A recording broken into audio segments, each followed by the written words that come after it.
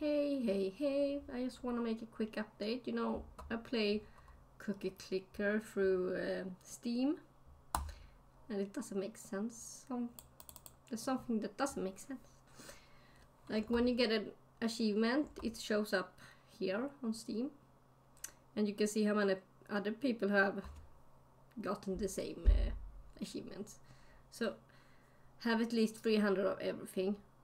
34% of players have this achievement, and then have 300 Cortex bakers. 20% percentage of players have this achievement.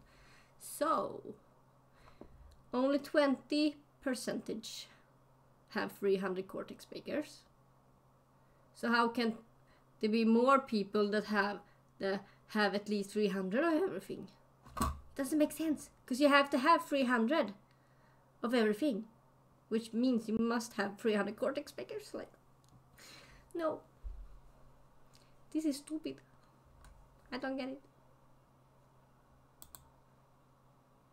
I mean, it should be the same. Doesn't make sense. No, it doesn't.